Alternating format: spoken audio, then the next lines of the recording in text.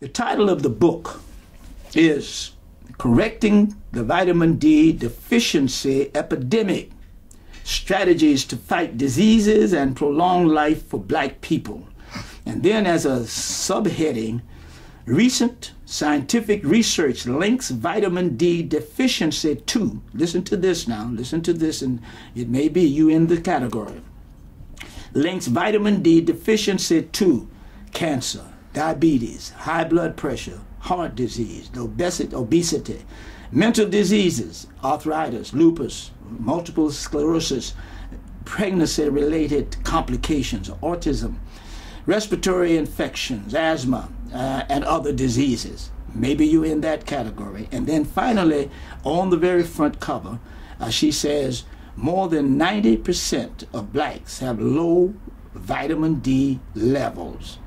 Blacks suffer disproportionate illness and mortality rates from major chronic diseases.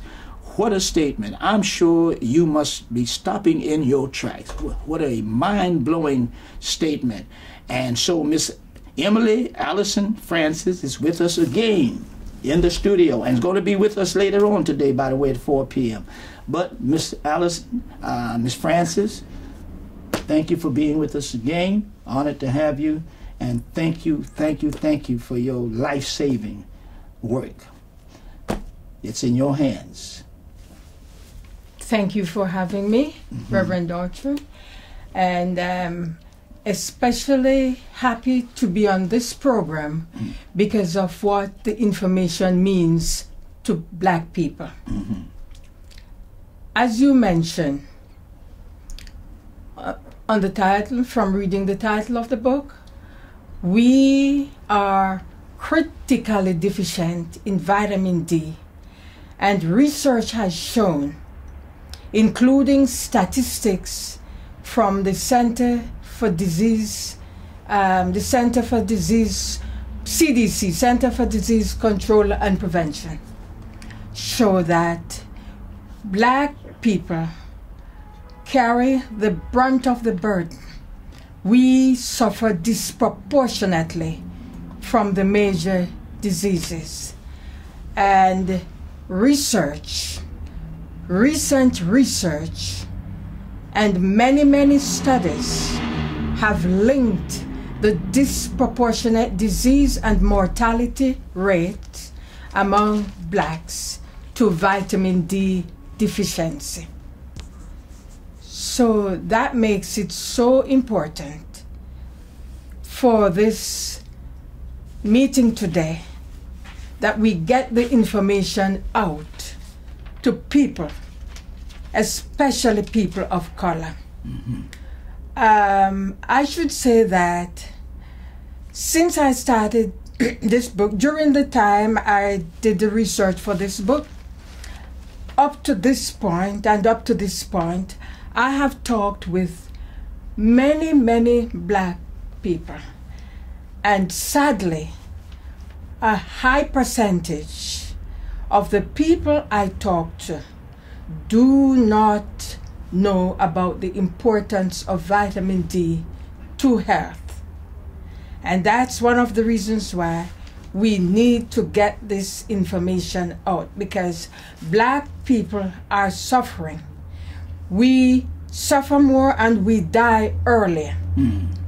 As a matter of fact, in the United States, the mortality, the life expectancy for Black men in certain sections of the United States was found to be lower than the life expectancy in many developing countries. Wow. You know, which is very sad. Yes. Very sad. Right. You know, Tell me, pardon me if I may. Okay. Maybe we should say to those, why you're concentrating on Black people? I mean, with vitamin D. Why the concentration on Black people? I am concentrating on the needs of Black people because I notice that the literature that is out there, the scientific literature that is out there, does not pay much attention to our needs. Sadly, many of the books that deal with vitamin D deficiency mention that blacks are in greater danger. Right. And that's about it. The medical department, right, the health department in the country that is responsible for setting the standard for the amount of vitamin D that should be consumed by the population. Right. This department doesn't seem to pay much attention to the needs of people of color, right, of black people. Right. You know, and I saw all this and I said to myself that, you know, we need to get something out there, some information out there that addresses our needs. Right, right. And that was one of the things that motivated me to do a lot of research and to write this book. Right. Now, how would you talk to why is the deficiency in black people as it relates to the sun, you know, the melanin and all of that? Why are we deficient in vitamin D? Okay, that's a good question. Thank you. We are more deficient in vitamin D because of the melanin in our skin. Melanin was made, God made us with more melanin in the skin for very, very important reasons. In years gone by, many, many years ago, our ancestors lived in areas in Africa where the rays of the sun, the rays are very intense. Right.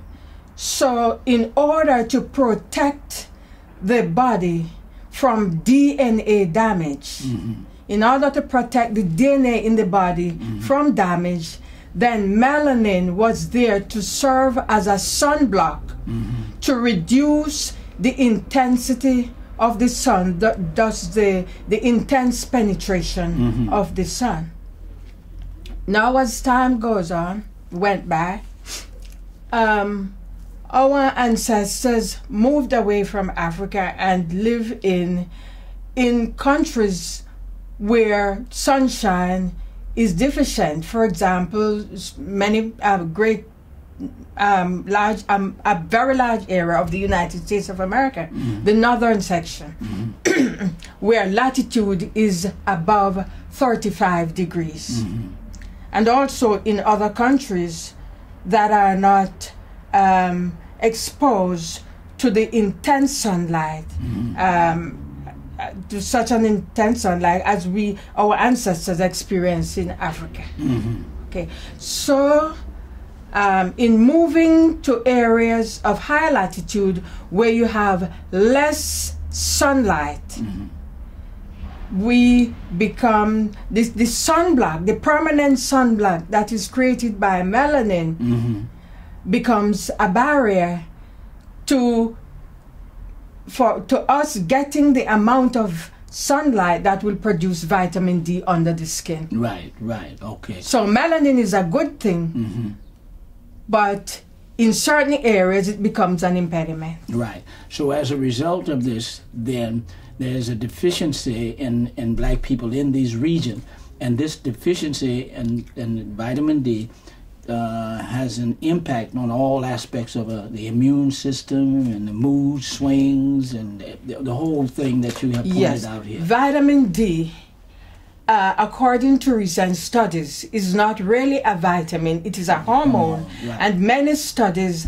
have referring to it as the wonder substance, a miracle hormone, because it has such profound and widespread effect on the well-being of people, of all people. The cells of the body have landing pads known as vitamin D receptors that receive vitamin D in order for different biological functions to take place, to be carried out, right. and especially immune functions. Right, okay. All right, now listen, don't forget, Miss Francis is going to be here at the church at 4 p.m. At 4 p.m. today. You can ask more questions. This subject is so vast, so deep, so life-changing that you need to be here. Invite your friends to come out to hear Miss Francis. Again, as I said, we're not selling anything.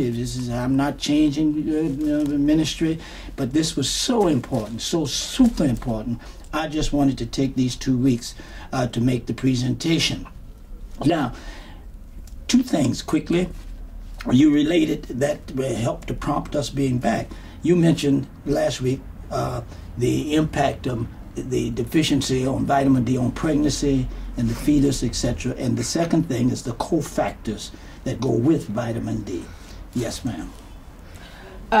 It is very, very important that women of color, black women, of childbearing age, be optimized with vitamin D.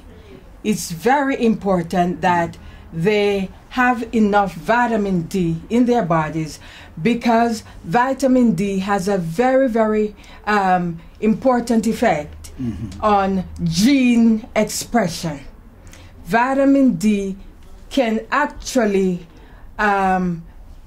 cause the genes to malfunction. And many studies are pointing to the high rates of autism in the black population and the high rates of hyperactivity, hyperactivity in children. As a matter of fact, black children are disproportionately placed in special ed classes in the school system. And many studies are suggesting that the deficiency of vitamin D before the children were born, deficiency in their mothers, could have had very serious effect on the genes expression, the genes of controlling the brain function.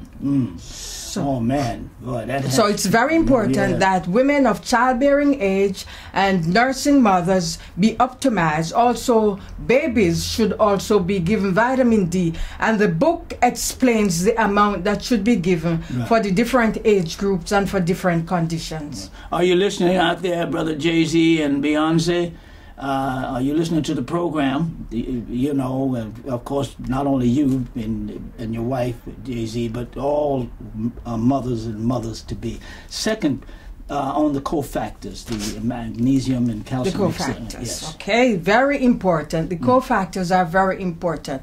Vitamin D works with other nutrients in the body to carry out its functions. And a few of these nutrients are, the most important ones of them are calcium, magnesium, and vitamin K2. Vitamin D and calcium and magnesium work together to do a number of things. For example, gene expression, to allow to monitor the genes, to cause the genes to work as they are intended to work. Also, the immune functions, they work together to help immunity. A few of the important diseases come to mind. Heart disease. Vitamin D is important in controlling, in preventing and controlling heart disease. But vitamin D also works with calcium and magnesium, vitamin K.